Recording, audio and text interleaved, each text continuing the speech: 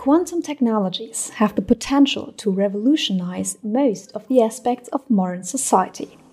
Among these technologies, quantum computing is the most prominent example. It will provide unmatched computing powers for a lot of sophisticated applications. Some quantum computer architectures heavily rely on photonic technologies.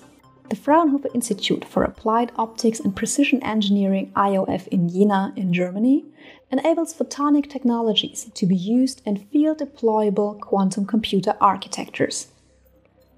One example is a laser addressing unit that allows for the precise addressing of ions in an ion trap-based computer architecture that can scale up to 50 and more ions in one trap.